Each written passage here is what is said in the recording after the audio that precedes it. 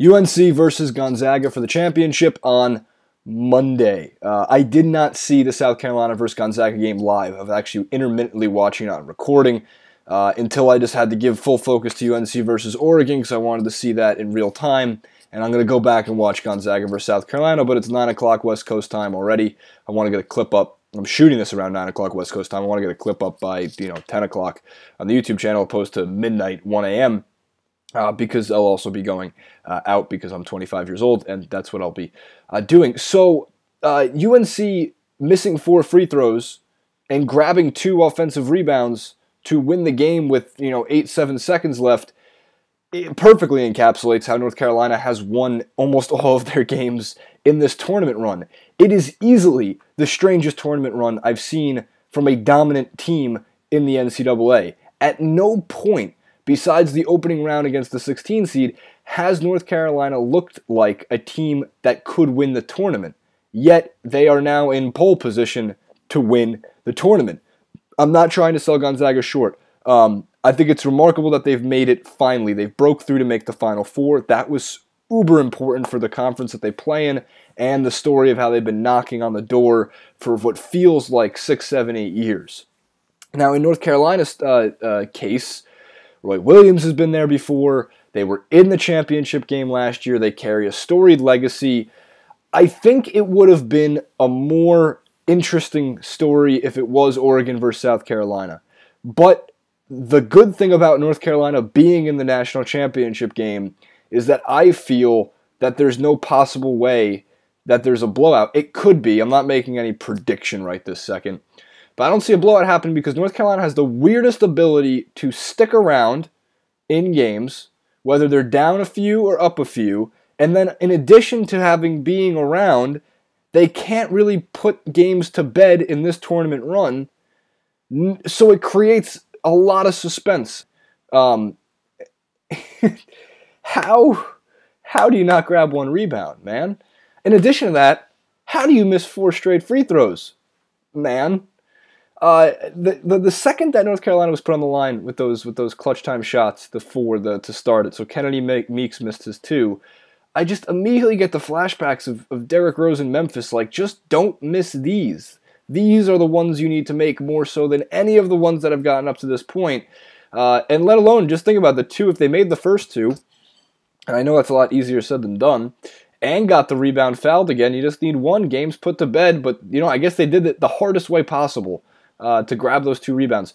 Oregon going up for the rebound on the second Kennedy Meeks missed free throw. So the first set of free throws that were missed, the second one rattles off the rim.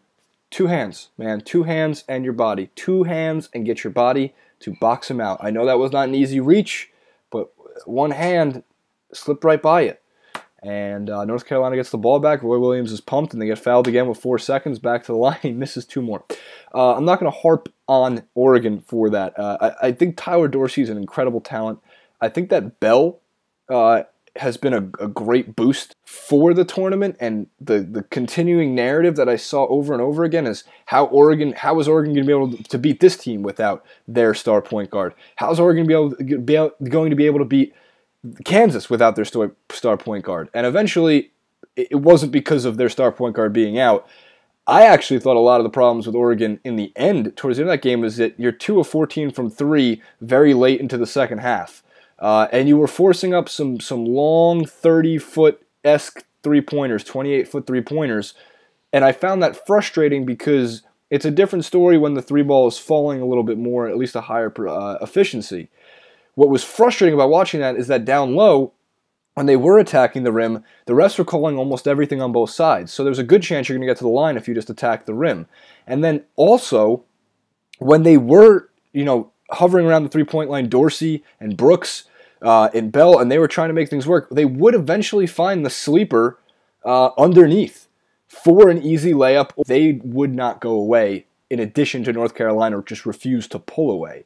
I actually thought there was 68-61, and all I thought North Carolina needed to do at that point was just get 2 more points, make it 70 or 3, make it 71-61, make it a 10-point lead. You should be able to, hold them off and play possession basketball. And the pace was just through the roof for both teams at times where I thought you should be pulling back, play the shot clock, play 25 seconds, and take time. Time was your friend for North Carolina, and they ended up coming out with the win, where for Oregon, time was their enemy, and fortunately for them, North Carolina kept pushing the pace, which in the end makes it more fun to watch anyway. And it's like the complete opposite of the original four-corner North Carolina offense where they would hold the ball for 35 seconds, 34.9 seconds, then get a shot off. And they do that again, and then they do that again, and then they would do that again and again and again and again and again.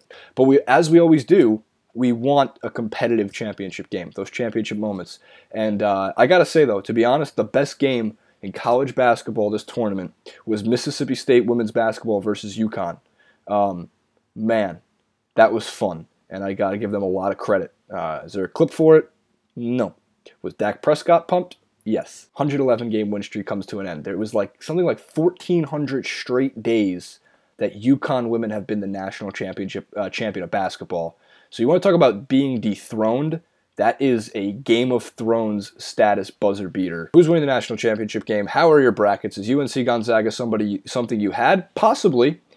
Did you have the Final Four? Very unlikely. Did you have most of the upsets? Even more unlikely. But someone's got UNC winning and someone's got Gonzaga winning, so some people are still alive in their brackets. I am not. Comment below, like, favorite, subscribe. Some people put up the saying, I want to pick at the wall thing behind me, the paint chip.